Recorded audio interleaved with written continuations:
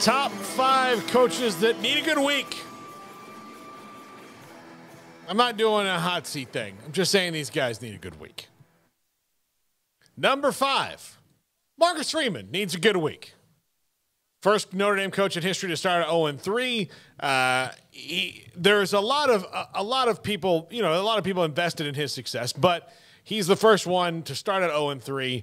And I would just think to get that win, to get that off your back would be good for them going forward. I still think he's going to be a good coach there, but they're without their starting quarterback probably for the rest of the season. So things have changed in a hurry in Notre Dame from being a top 5 team to being a team that you got to wonder how many games that they can muster playing with a backup quarterback and losing a game that should have been a gimme to most people in the Sun Belt. Although I think that Sun Belt gimme idea is probably vanished if you're smart now. That's a stupid thing to say. And remember, they did that video about the uniforms and all of that, and it just seemed like everything he was doing was, like young and hip and completely different than Brian Kelly. And listen, when LSU lost that game to Florida State and the way they lost, I'm sure there were a lot of Notre Dame fans just relishing that.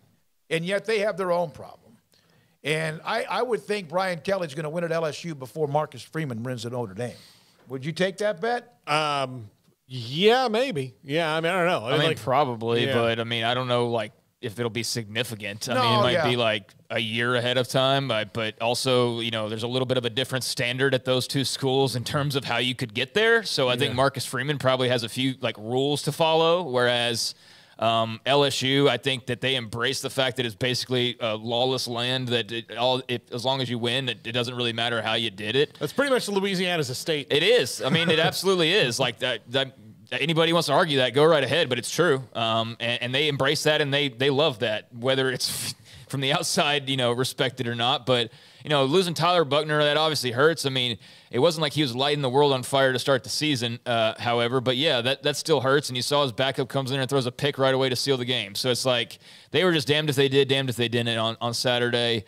I think he'll be a good coach. I know all of the reasons why people were excited about him to begin with, but that is, a pretty big job and not one that you just, it's just simply a matter of being cool and being able to recruit. There's so much that comes with that no matter where you are. And so I'm curious to see his journey and whether he's able to learn from these lessons and get this thing back on course. And I'm sure he will. And I'm sure that once he does that, then we'll see them winning some games. But, yeah, that's been really shocking so far. Yeah. Number 4, Carl Durrell at Colorado.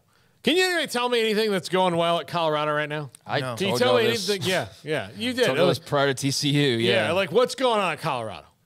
Nothing. Yeah. It's almost as if they have and I don't want to say this, it's almost like you forget they're there. Yes.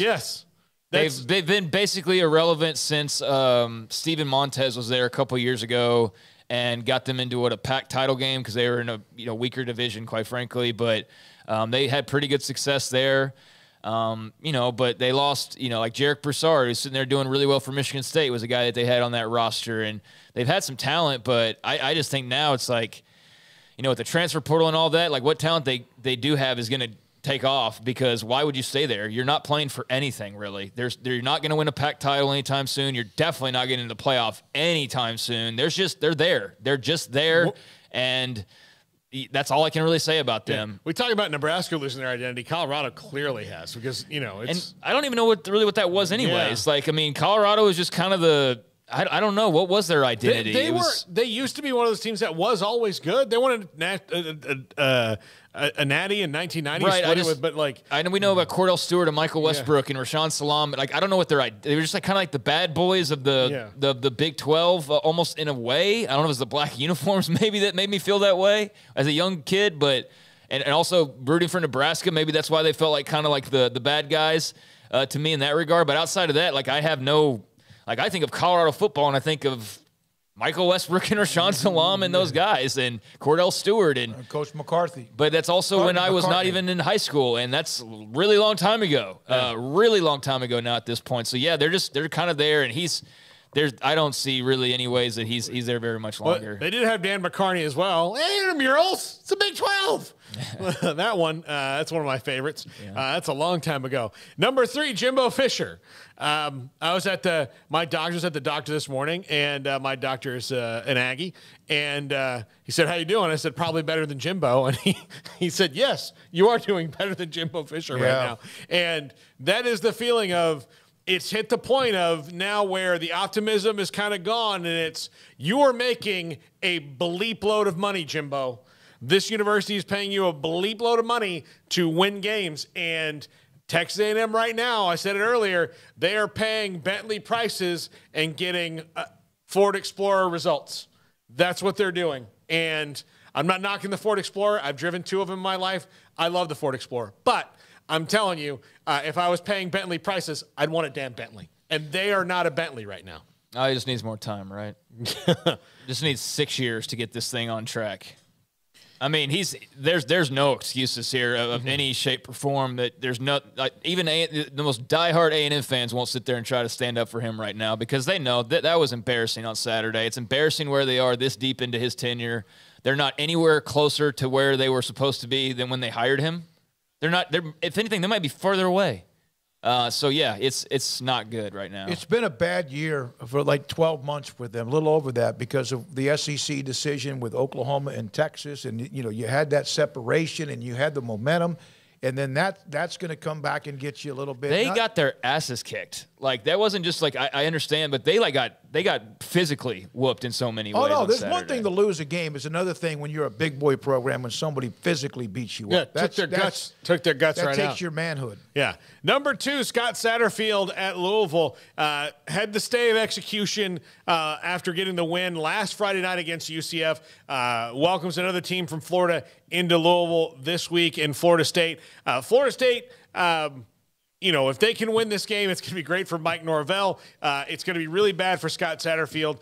Just traded a text with, a friend of ours in the Louisville media says that the worm has turned on him, and this is going to be a big one. I do wonder, though, even if he did win this week, if that's just a stay of execution, if he's just going to turn around and lose to some other games in the ACC. And beating Florida State doesn't mean near as much as it used to.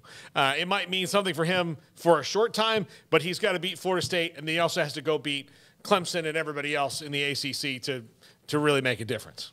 Hasn't he been on here kind of before? Oh yeah, he's to me he and this next guy are kind of at the top of the list. Now the next guy we talked about earlier in the show. Wait a minute, did they not just beat UCF? Yeah. He just said that. Yeah, they just beat UCF, but he's got to do more than that. Okay. All right. 2020, he went and interviewed at South Carolina and lied about it.